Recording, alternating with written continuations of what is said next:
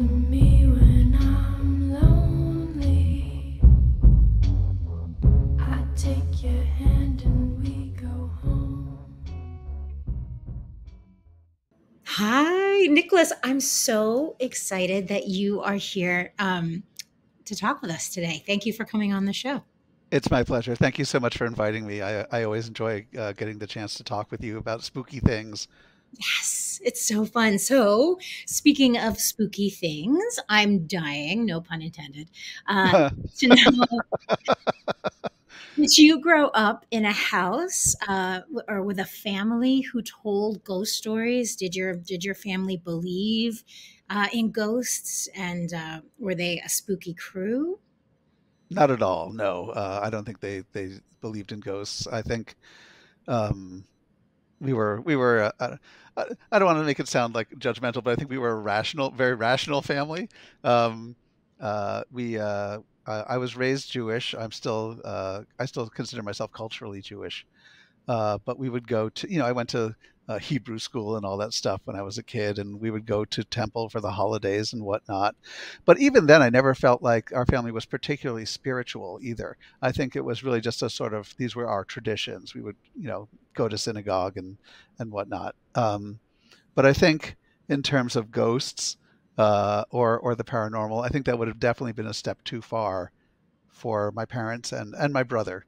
Uh, on the other hand, as a kid, had a crazy, wild imagination. Um, I used to love scary movies, and I had all sorts of scary toys. I loved playing with plastic dinosaurs. And my mother told me one time that the scarier the dinosaur apparently was this, the more I wanted to play with it. So I think I was always leaning towards that stuff. Whether or not I believed in ghosts, I don't know.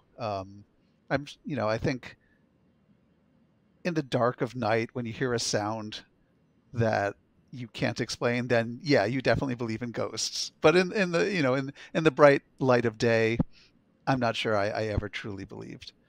So, as a horror, suspense, urban fantasy author, and as a child who loved to play with spooky, scary things, did that have a kind of seductive glamour to you? I think yes, and I think what it mostly was I was a very lonely kid. I wasn't very outgoing. I didn't have a lot of friends, but I had a lot of imagination. I did a lot of what they call imaginative play, which is basically when let's say you have two action figures and you have a conversation between them. Um, but I think the loneliness that I felt as a kid, especially growing up in the suburbs where I did, or almost a rural town, uh, translated to a love of monsters, because I think monsters in many ways are stand-ins for lonely kids, or for children, even not lonely kids. But I mean, like think of things like the Frankenstein monster and stuff like that. He's the epitome of a lonely kid. He's just trying to make friends, and he's messing up every chance he gets because he looks weird and he doesn't know how to talk to people. As a kid, I looked weird and didn't know how to talk to people, so I think that there was that correlation there. Um, and I think that's a difficult thing for people who aren't into spooky stuff to understand. I think there's this idea that as a kid you're scared of ghosts, you're scared of monsters, and to a certain extent that's true. But I think you also relate to them. I think you also sort of have sympathy for them because they are so similar to yourself. I'm so excited to hear you say that. That's not something that you hear people talk about a lot in terms of the ways you might sympathize with a monster, with a demon, with a ghost, with a vampire.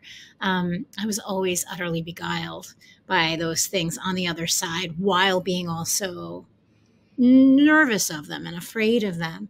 Um, Oh yeah, I used to always say like, uh, I don't know if I believe in ghosts, but I also don't want one to appear to me. I'd be too scared. Like, if there are any ghosts listening right now as we're having this discussion, don't appear to me. I don't want to see you. I'm right, too scared of that. be careful of what you might call in. It's so funny. Yeah. So you have not yet at this point in your life that you know of officially seen a ghost and or any other sort of energy or had communication with the other side. Well, I don't know. I saw something once, and I don't know if it was a ghost or my imagination or a visitation of some kind. But I was young, and I had, as I said, I had a pretty wild imagination, and it was the middle of the night. So who knows? I mean, I could have been dreaming with my eyes open. But if you have a moment, I'll tell you this story because it's a little bit involved. Yes, this Um, is exactly why we brought you here. We want to. okay. So I grew up in Westport, Connecticut, which is sort of a suburban slash rural area of Connecticut. Um, I lived on a road called North Ridge Road, which was a cul-de-sac. So it only had about maybe 11 houses. And then there was a lot of woods, which you'll find all over Connecticut. There's a lot of woods in Connecticut. Um, my bedroom, I was very lucky. My brother and I had separate bedrooms.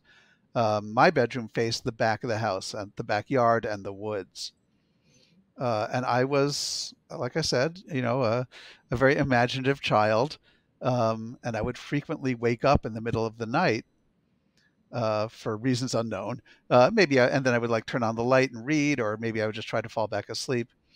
And I would sometimes hear things that maybe were just sort of oral hallucinations, or maybe were real. I don't know. I remember one time hearing what I was convinced was a violinist playing the violin in our backyard.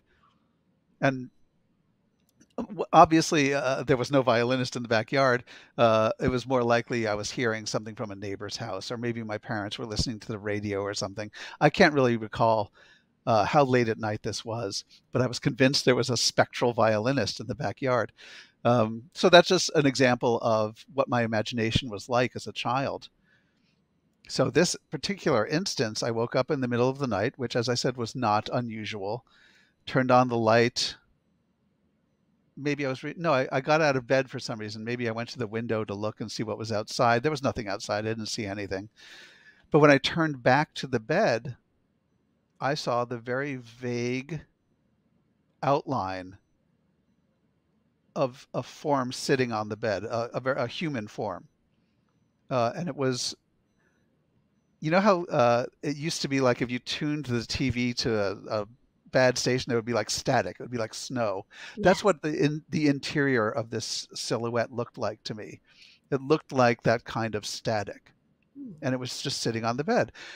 And I think, again, this has been quite a few years since then. I think I saw it get up and walk out of the room. I don't know what it was, if it was imagination or if it was some kind of visitation. The next morning, I was talking with my brother, who his bedroom was across the hall from mine. And we both had early bedtimes because we were pretty young. And I remember I would shout. I thought I was being so like slick and sly. I would shout across the bedroom, like, hey, across the hallway, like, hey, are you asleep yet? And he'd be like, no. And our parents would be like, shut up in there. But so the next morning, I guess at breakfast or something, I said to my brother that I had had this weird experience, and he said that he also had gotten up in the middle of the night and went to his window and saw lights in the sky. Oh. So I don't know what to make of that. There's, my rational brain is just like, we were kids. We were probably half asleep. He might not even have been telling the truth when he said that. I don't know. All I can tell you is what I experienced and what I remember experiencing. Yes. And I really thought that I saw this vague outline of a human-like shape sitting on my bed and then getting up and leaving the room.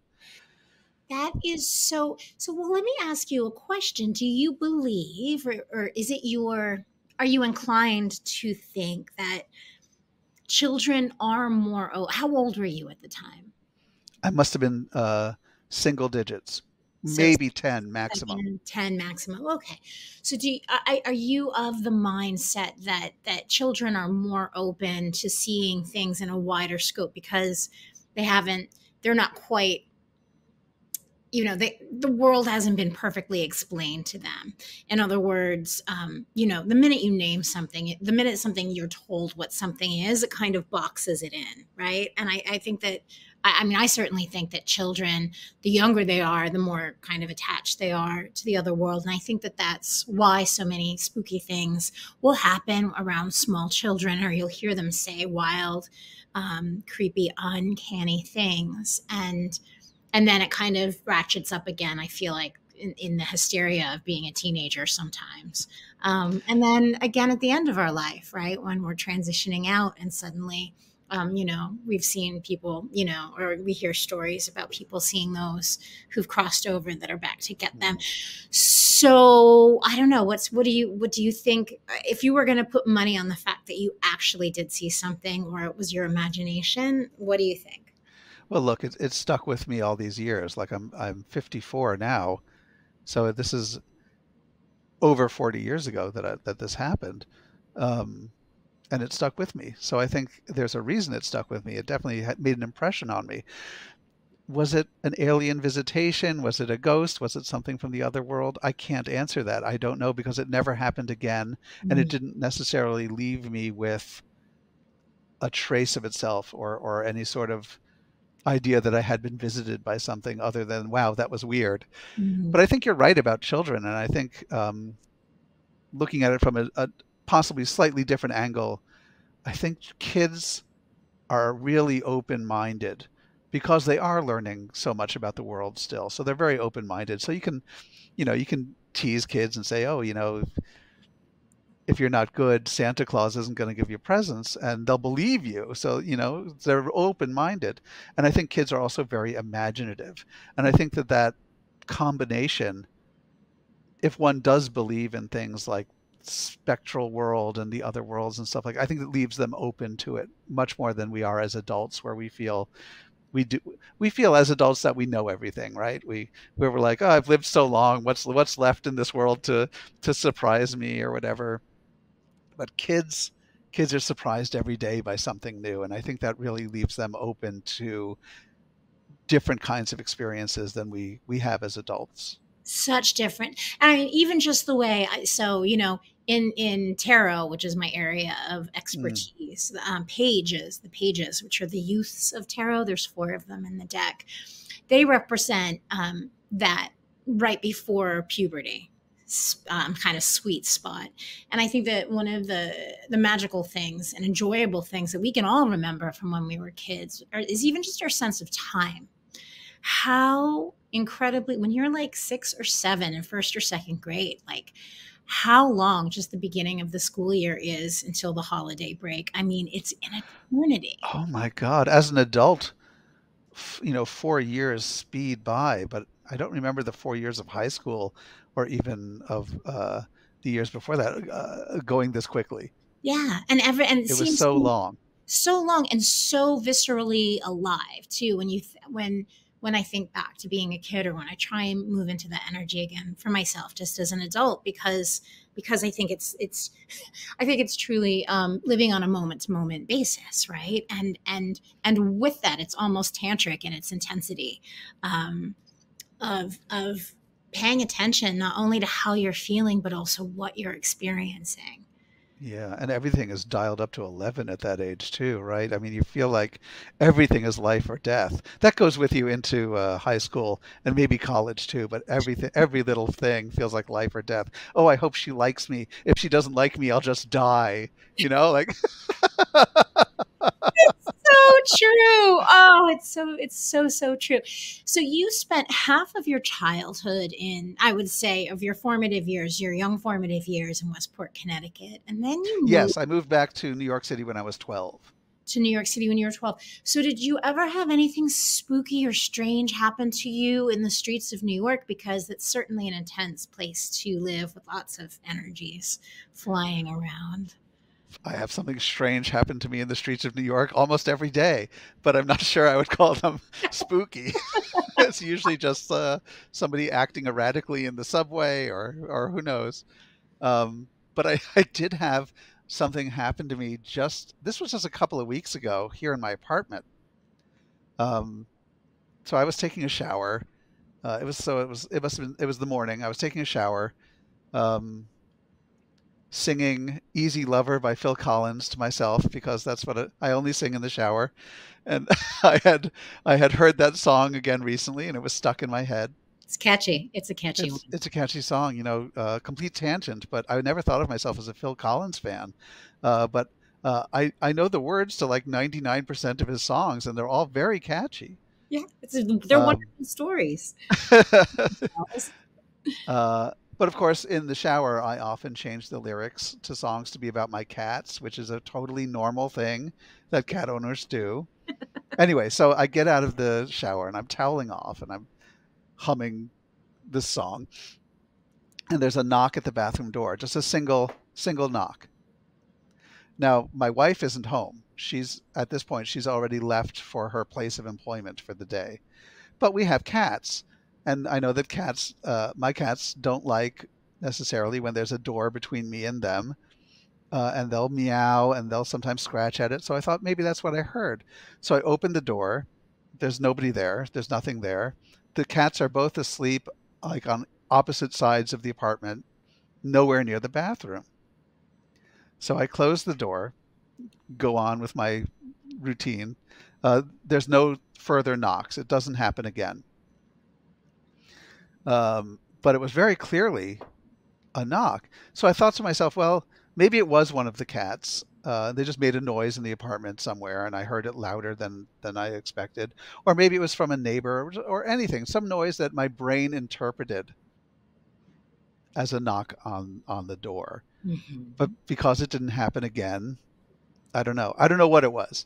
Was it just a noise that I heard? Was it a ghost? I don't know. But I'll say this, because it didn't happen again. If it was a ghost, the sight of me naked was so terrifying that it immediately fled for the next plane of reality.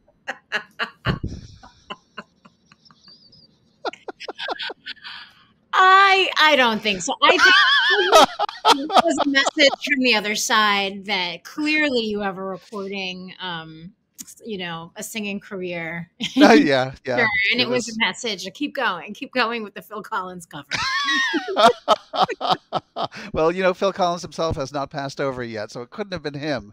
But who knows? Who knows? So that was just a weird experience. I've never had anything like that happen before because the apartment I live in is brand new. It was a new construction. My wife and I were the first people to move in, so it doesn't have a history. Like nobody passed away here or nobody had lived here before. So it's there haven't been before that there haven't been any spooky moments. But it seems to me, and again, I wouldn't swear by any of this when I talk about my theories of the invisible world and the paranormal and the supernatural. But it does seem to me that places can be haunted. Energies can be attached not only to a house, like especially like old houses or places with history, but I think often to people themselves. And so, for instance, my mother had moved in with us right before, about a few months before the pandemic. And it was very clear that she brought an energy with her.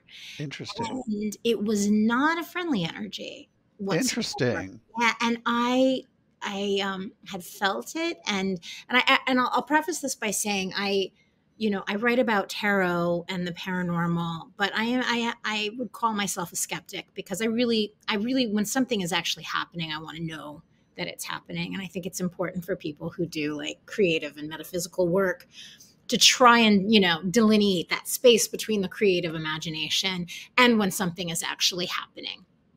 And even have some sort of parameters to kind of figure those out. But I literally had to, at a certain point, go down into the kitchen where it seemed to be residing in the pantry, walk through, and I had to ask for it to leave because it was nefarious and it was dark, and it did leave. So the whole reason I even bring it up is, I don't know, do you think that people carry energies as well? And that does that ring true for you? I mean, I think it sounds really, really interesting and possible. And I'm still sort of in awe of the fact that there was this nefarious presence in your apartment, and all you had to do was ask it to leave, and it was like, okay. It was like, it was like, I'll go.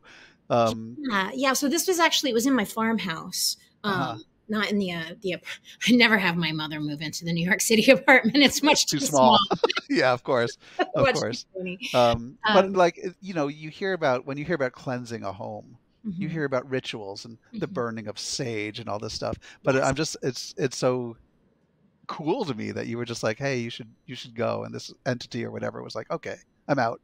Yeah, well, I think that's one of the interests. I think it's your first. For me, it's always my first go-to, and what I would talk about, like in the classes that I teach. That that any again, this is just my inclination of what I believe. I don't have hard and fast proof other than my own experience of it. But that things on the other side are um, just the same as things on this side, maybe just in a different form. So, in witchcraft, if you are petitioning a god and asking for help or working with a plant or an animal with that energy, then you would create a relationship with it like you would with a person. Hmm. And then the same thing, and I'll often use kind of working with the other side, energies, or exploring the other side with New York City as an analogy. You would walk the streets of, like, East 28th Street at 4 a.m. in a much different way than you would, at 2 o'clock in the afternoon. So the Right. same things hold true. But I think that certainly just addressing it, letting you know that like that thing, letting it know that you see them and you're aware of them, and putting down some boundaries, just like with a human being, is often your first step, and will often take care of it. Not always, not Do always, you but do often. you know why it was sort of attached to your mom? Like, did why she brought how she was able to bring it with her? Yeah. Well, again, this is my conjecture, but she is not now. She's quite wonderfully in the moment and it now, um, but she's intense Mm, and has a very grinding, dark energy. mm, Um, and I think that it's an interesting thing when you look at somebody energetically. When somebody is kind of in trauma or sad or upset, all of our natural reaction is to go over and comfort that person, right? Whereas if somebody's like happy and excited and la la la, life is great, and their energy is expansive like this, people are like, whoa, I don't know that I want to hear that. So I think that for certain personalities, I think there's certain shades of darkness, like attracts like. And I think mm. that she's had a number of things with her entire for most of her life. So it wasn't surprising to me, but I didn't like it. Yeah. That's so fascinating to me. Me Th- too. This idea that there are other beings out there, right, that are invisible and are drawn to your energy. Um, it's fascinating. I used to think, in movies when someone is possessed by a demon, right? There's always like, there's some scary demon, and it possesses more often than not a young girl in these movies because they're all rip offs of The Exorcist, pretty much. But anyway, I used to think like, what do these demons do between possessions? Like, what are they doing in their off time? Is their world like our world where they're just like they have administrative stuff they have to do between possessions? Just like, or do they have like upper management that they have to like report to? It's such a great question, isn't it? If they had that much power to like take over a body, and then and they could, like, there's no way they couldn't get out of their like exorcist restraints. Like, I'm sorry, there's just, Well, yeah, you're floating and puking and defecating. Like, what, you can use the energy to throw the priest across the room, but you can't break out of like the sad little ropes holding you to it. right, Or like just, right. yeah, it doesn't. Demonic possession is something that's that so fascinates me. I got to watch a demonic possession. I watched um, someone possessed in a church service one day, and it For was real? so fascinating. Yeah, it was in a Baptist church service, and again, speaking of energy, like I felt the energy of what was going on, and before I even turned to look, I was like, oh, she's possessed, Oh my God. and it was a whole thing, and it lasted for quite some time, for most of the service, and it was a big gregarious service. They had a house band on stage, people were receiving, it was amazing energy in there, and she was kind of fighting it off. They had quarantined her. So we asked the pastor, Pastor Derek, at the end, was that normal? Is she going to be okay? And he's like, oh, yeah, it happens. It happens from time to time. He's like, usually they feel a lot better, after the possession, but she's going to need to pray. It was a How particularly strange. tough one, but, it made me think, is it a learned behavior possession, like speaking in tongues? I don't know that, and I'm just being curious about it. I'm not passing judgment on any Yeah. of these practices, but a Buddhist friend of mine who's a scholar of Tibetan Buddhism, who's going to be on Ghost Stories, he'll say mental illness in one culture, is a possession in another. That odd place, that space between mental health and the supernatural, and I don't know. It's fascinating stuff. You've never seen an exorcism or a possession before in real life? No, just in the movies, and so I sort of, in my mind, that's where it exists, right? So it's hard for me to imagine it in the real world. Yeah, it was violent. It was violent. What was happening for her was violent, and then Wow, it must have been pretty scary to witness. it was very scary. It was very uncomfortable. Like, energetically speaking, something was definitely happening. What was Wow. it? I don't know, but So um, you're tuned into energy, like you can feel energy probably better than I can, or better than maybe most people can. well, I don't know. I mean, I think we all have different sort of superpowers, but you're an author, and you've written many, many books and short stories and novels. Mm. I think that there's a sensitivity in that. Um, so I do you ever, I'm curious, do you feel like there is an innate creative consciousness of the stories that come through you? In other words, when you get an idea for a story, do you feel like this is something that is separate from me, that wants to come through me and be made real? Or how does that work for you? What is your creative process like? I don't. It doesn't come to me that way. I don't feel like, some people talk about having a muse and the muse is speaking to them. It's never really felt like that for me.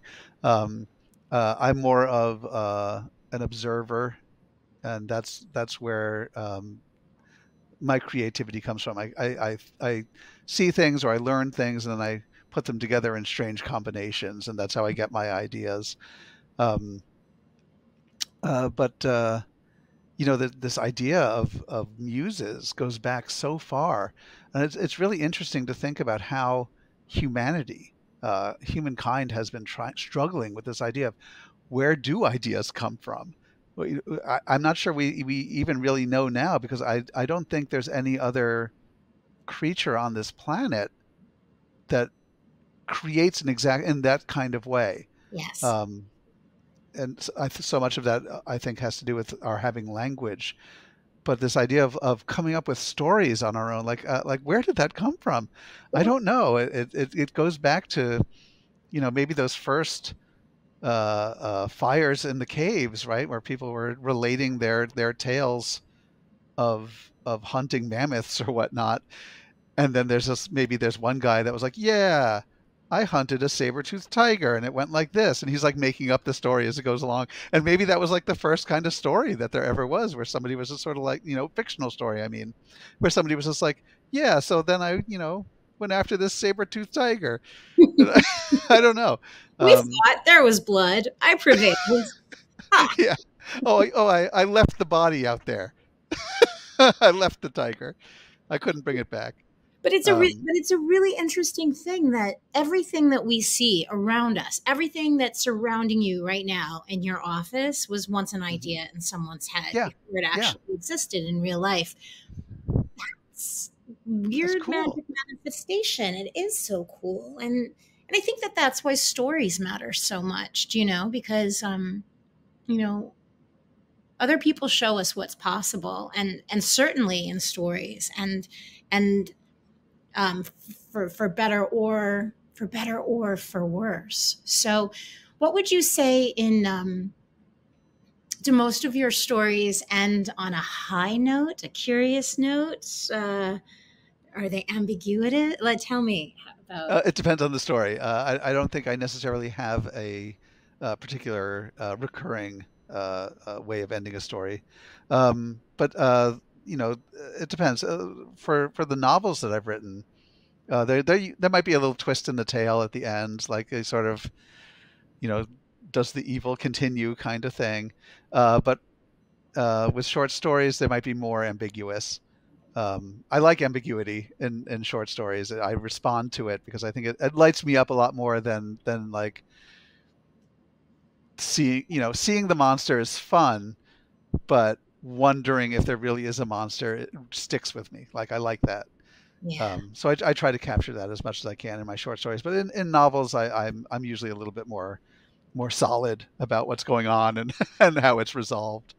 But And what what do you were you? saying, Oh, what? I was just going to say what you were saying before about how everything in this office was once an idea and it was made real. That's how I think about books and novels in particular, fiction in particular. What an incredible thing that is. Somebody had an idea and they decided to put it down on paper, and now it's something I'm holding in my hand and partaking in, sharing in, peeking into the mind of that writer through a physical object. It's breathtaking when you think about it, like that they have summoned this thing into the world through the power of their imagination. That's incredible to me. And people are ingesting it, reading it without speaking. All of none of it is with words. Hmm. It happens across time, right? We can read Right. Charles Dickens or Yeah. Iliad You're and peeking into Charles Dickens' brain, and he's been yes, dead for a long time. yes, which is why libraries and bookstores are such spooky, wonderful, stacked places to be, don't you think? When like I love it. oh, you, I love the feel of walking into a bookstore, even if I don't buy anything because I have so many books at home already that I haven't read. I don't need to buy more books, but I go in there and I will always wind up buying something anyway. I love the energy of a bookstore. I love the people that I see in bookstores. Mhm. Complete strangers, but their noses are in these books and Mhm. they're learning something or they're having an experience. It's incredible to me. Incredible. What, and I have to ask you this, what would you say is one of the scariest stories you've ever read? Ever read? Wow. Um, Okay, so this it's a dopey like 1970s horror novel called The Lizard's Tale by I think Mark Brandel, and it was made into a movie by Oliver Stone called The Hand. And so it's about this cartoonist. I think he's a cartoonist. He's an artist of some form who loses his hand in a car accident, and he's no longer able to make his art. So he's just stewing in bitterness and resentment. And everyone that he sort of dislikes now winds up mysteriously dead. And he starts to think that it's his hand, like his severed hand has come to life on its own and is murdering these people. It's sort of ambiguous in the novel, but in the movie, it's very much like that's absolutely what's happening. Like they show the hand crawling around and stuff and killing people. But there's it's certainly possible in the book that he's doing it and he doesn't know that he's doing it, right? And he's putting the blame on this severed hand that he imagines is killing them. But there's a moment in the book where he receives a shoebox, like a mysterious shoebox appears for him, and he opens it up, and there's a thing inside that I don't want to give away that was so shocking to me, that indicating that somebody he actually liked had also been murdered, that I dropped the book. Like it fell out of my hands. It So was That's rarely happened to me. That's not something it's so hard for me to get scared by reading, because for me fear is it's very visual and it's very auditory. Like if I hear a creepy noise in a movie or something like that, I know to get worked up. But on the page, it's very hard to scare me or shock me. And this one did. I wound up like, and I dropped the book. It's been out of print for years, and I hope somebody brings it back because it's a really fun story. Oh, that's so awesome. So wait, I'm curious, was it more disconcerting because it may have been him that was actually Yeah. like, Well, so it was what he finds in the box, again, I don't want to say, but it's a very intimate body part. And it was just very shocking. oh my gosh, that's so scary. Oh, So, and yes. it's a really cool idea for a book too, like this, this idea of like all these people that you dislike are dying mysteriously, and you're sure it's not you doing it, but you think that it is connected to you somehow. That's really creepy. Well, do you ever do those crazy like thought um exercises in your head where you're like, what if my waking life is a dream? So the comedian Sarah Silverman has this bit that she does where she says she's worried that this is a dream, and she's actually like in an old age home somewhere, like masturbating in a closet. They're gonna come and find her. Be like, Seriously, I just it's a very funny thing. Like I often will imagine like my moment of death and looking back and like I like to think, oh gosh, if your whole life flashes before your eyes. right? How do we know we're not in that flash right now? Exactly, exactly, Hmm. exactly that point. And if I have like a really amazing moment, I'll be like, oh, this is definitely one of those end of life flashes. Like I'll definitely, be seeing this again. But it seems entirely plausible if we were to find out that the whole thing was just a hallucination. It almost makes sense in a weird way, Well, doesn't it's so weird because we're so locked into our own heads, our own existences. We're seeing only through our own eyes. It's hard, sometimes you have to wonder, like, do these other people really exist, or is this all a dream state and I'm just some free floating consciousness it? Yes. amusing myself? Like I've created this entity called Sasha Graham, who I'm now talking to, right? I know it's very solipsistic and it's probably psychotic, but it's something I think that we all think of once in a while, like, is the world around me real? Is it real? Have you ever this happened to me not too long ago and it freaks me out to no end, but I love it at the same time. Have you ever unexpectedly seen someone, your spouse or a good friend on the street when you didn't expect to see them? And so it's but they didn't see you seeing them.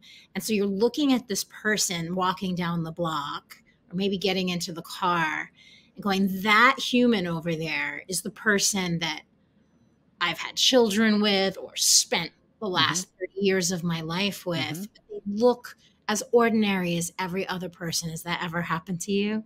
Yes, and I take it one extra ridiculous step. I'm like, they didn't see me because I'm a ghost.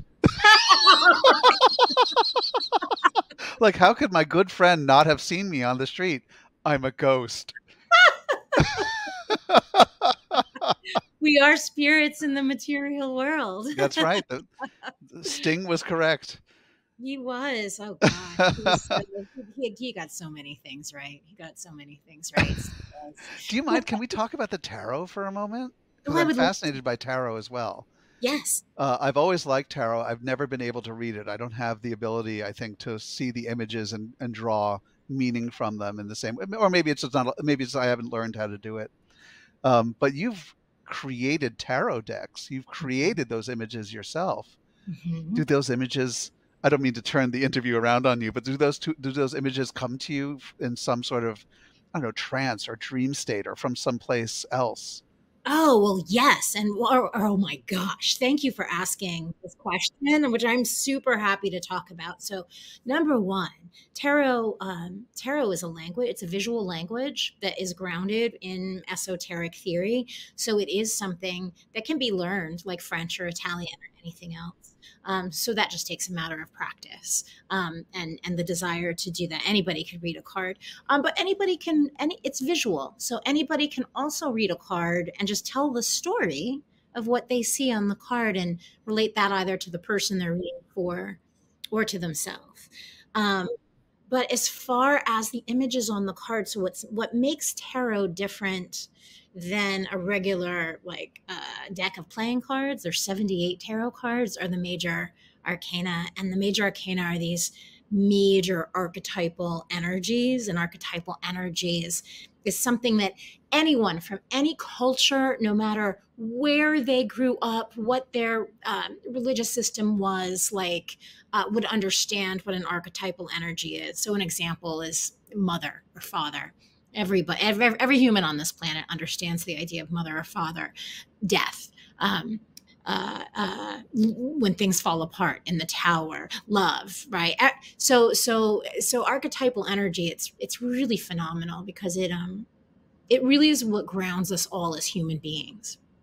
And we're so much more alike than we are different. Again, the difference is that's just material world, right? That's just like the pentacle level. So when I'm designing a tarot deck, and at this point, like tarot is all, how can I explain this? So tarot is the energy of tarot, because so many people have worked with it for so many centuries.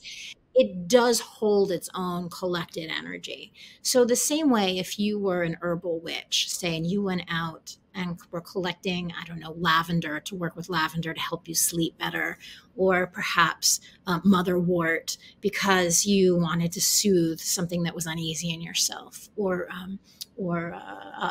the hollyhock, if you were working on your heart. The same way that you would work with the energy of the plant, it has its own intelligence. So is there an intelligence in the archetypes of tarot. So if the occultist or the witch or the practitioner chooses to, you can work with the energies of those cards. And certainly when I'm creating a tarot deck, that energy, which is very fluid, and the energy, I believe, of tarot, like anything else, the more that people go in and use it, the more expanded it becomes. It's the first thing you realize when you start to do nature magic is that you're not the first person in there. You can sort of feel the footsteps or the footpaths of those who kind of ventured before you. So everybody who goes in to do some kind of work is expanding that experience. So working with the archetypes of tarot is probably just like working with the archetypes and the tropes of a novel, and so, yeah, for like the father emperor energy, that's what's coming through. But it's a little more direct, I think, because you can really access that energy, particularly, and appeal to it, ask it what it wants to be, how it wants to reveal itself. Yeah, It's so fascinating. It sounds very creative. It sounds like not that different from writing.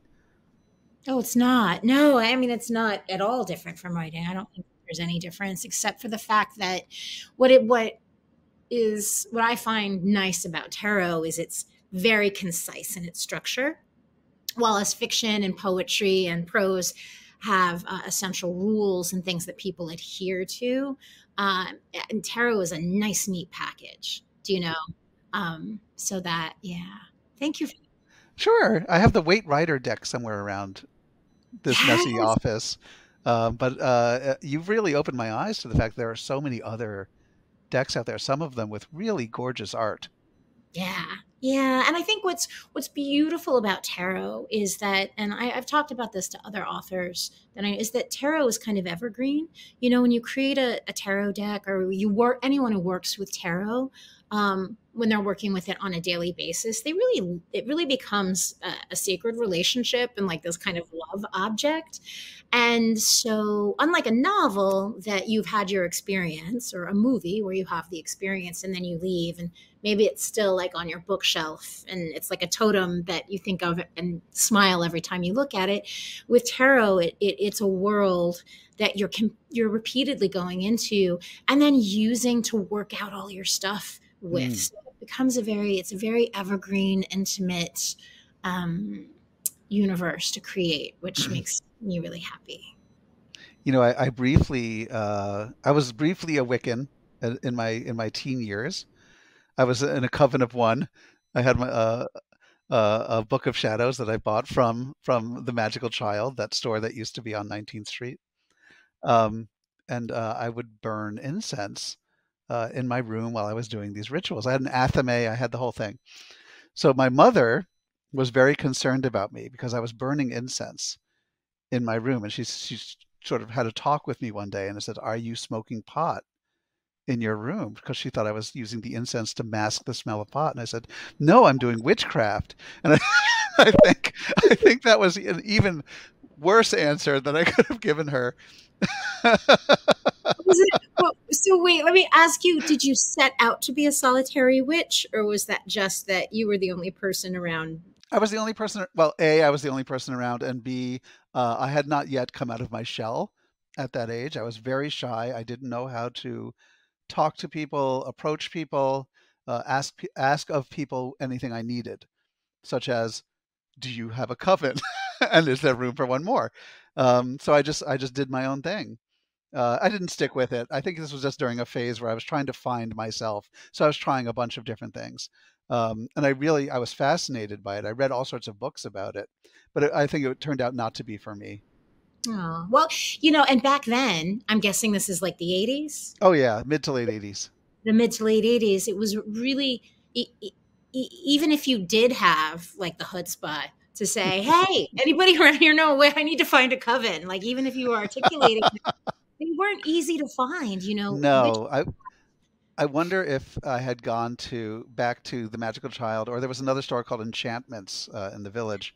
That was another sort of Wicca store. They probably could have hooked me up. They probably could have said, "Oh yeah, I know these folks. Why don't you talk to them?" But I was too shy. I just didn't have it in me. So we've got a great story from you from our live event involving the Magical Child. But for the people who are just listening to this interview right now, could you explain to everybody what the Magical Child in New York City was and why it was so interesting? It was an interesting, and it was a spooky store. I know people who would go into that store and immediately get bad vibes from it. Like it was a spooky store, but it was a place where you could buy spell books, amulets, incense. If you wanted something dopey like the Parker Brothers Ouija board, they had those too. It was very much a sort of, I call it, without meaning any offense, I call it a very witchy store. And so it had all sorts of that kind of stuff. It was run by somebody who I think might have been a friend of Anton LaVey's or something like that. He had a dark energy, this guy, and that really seeped into the store itself. So I would go there from time to time, looking for books about Wicca, looking for interesting jewelry. Like I bought a bunch of really cool rings and necklaces at the time from that place, probably not even understanding what they were supposed to symbolize, or what uses they might have in ritual. I was just like, "That's a cute ring. I'll buy that." Um, so yeah, this is the danger of giving teenagers allowances. Anyway, so it was a very cool store though, and I do kind of miss it. It's a restaurant now on 19th Street. It doesn't look anything. I think it was a Spanish place, and now I think it's something else. It doesn't look at all the same on the inside, so because that would be weird. Like if you're eating at this restaurant, and you look around like, "Wait a minute, wasn't this the Magical Child?" But it was an interesting place. It was a cool place, and it definitely did have a weird vibe to it. So I never, as much as I enjoyed going there, it's interesting. And looking back now, I never put this together in my mind until this minute. I loved going there, but I always wanted to leave pretty quickly.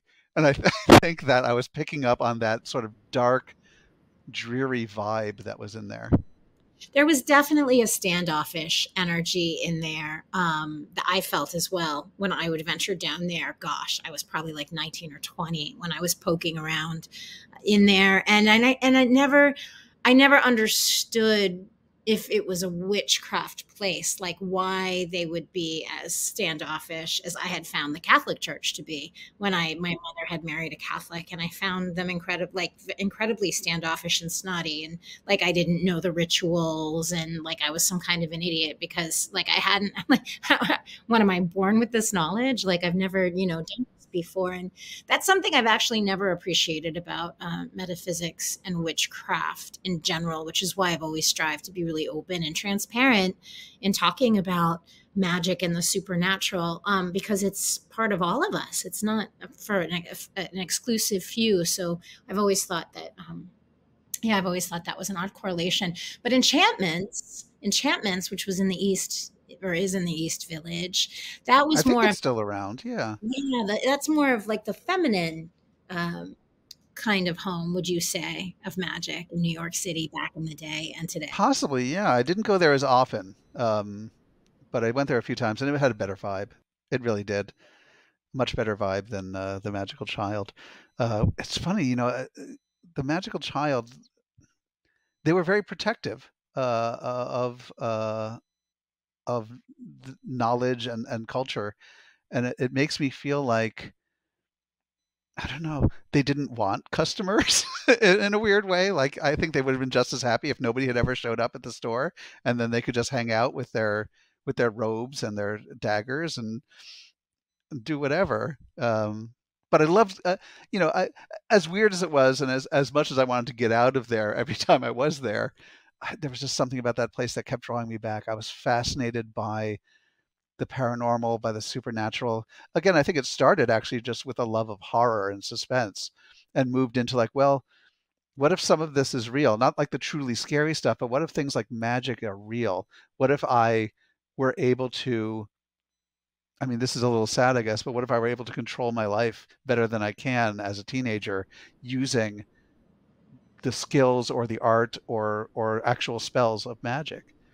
See, and that's something interesting because, well, first of all, to me, there's a long history of the masculine use of magic, which is very much summoning a demon and commanding things and making things, and that sort of, yeah. So, but I do feel like people reach for witchcraft, and of course, like across all cultures. Do you know almost the less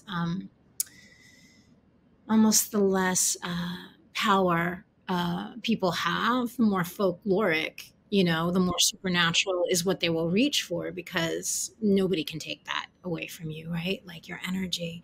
Um, It's so funny you say that, because I wound up when I went to college studying folklore, and I think there's a direct line through all of this, of trying to find your power and where you belong.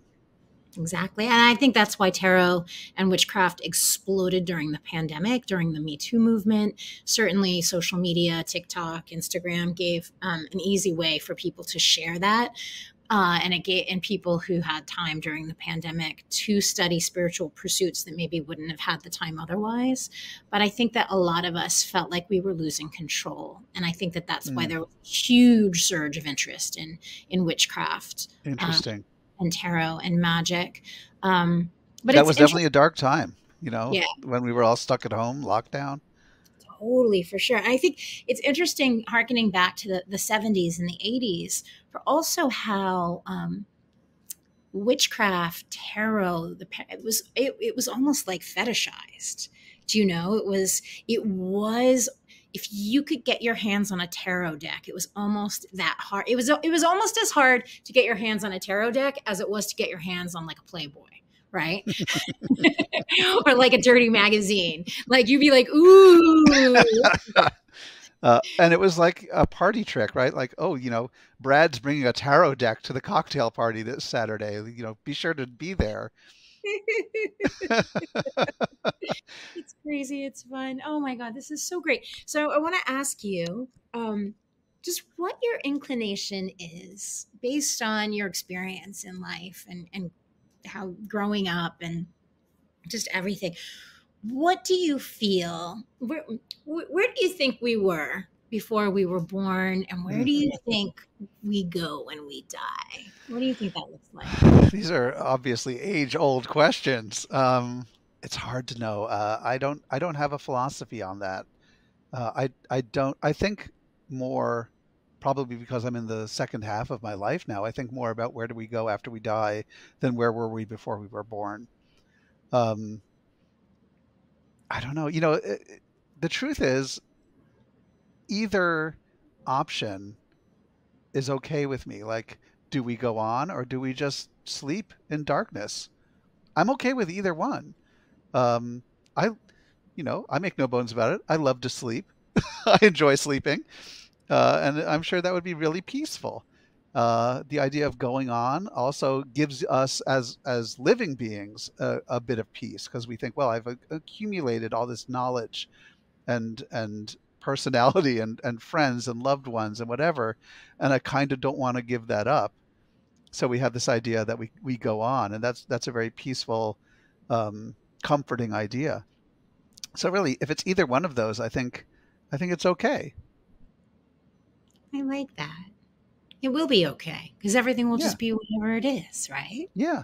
Unless we go into another, like there are beliefs out there that you live your life over again, like trying not to make the same mistakes, either as yourself or you reincarnated maybe as a different person. Right. And that seems like a lot. I don't know if I want to do that. Like you know, I've That's why seen enough. everybody's walking around going, "Oh no, I know I'm an old soul. I know this is my last time. This is my last time around." I have to be honest. I feel like I've always felt the idea of reincarnation as being a very um, small way to look at an infinite universe. Like the Mm. idea that we would come just back to this To little the same floating, place, yeah. Yeah, you know. why? And when people are getting their past lives done, you always hear these, oh, I was always these dramatic, I was a princess, I was a king, I was a comp, you like, nobody was just like a poor little beggar on the street. Yeah. Yeah. Oh, I was Cleopatra. I was King Tut. Oh, I was Bob. Yeah. I You was know? born Bob that nothing like really happened to. Yeah, I was Bob. I was King Tut's accountant. It doesn't make sense. I Right? don't, and I do realize that energy and patterns repeat. And I was just talking with another guest on the show about trapped energy that seems to sometimes people, like multiple people in like a hotel, will see the same woman making the same pass. And this, I like, so I do believe in repetition for sure, but I don't think it's quite as literal. Yeah, and I would be surprised if reincarnation were true that we just came back to this same world. There's a whole universe out there. Maybe we will reincarnate as a being on a completely different planet where we have entirely new things to learn and experience. Right, yeah. See, that sounds good to me, rather than just coming back and living on Earth again and trying not to make the same mistakes.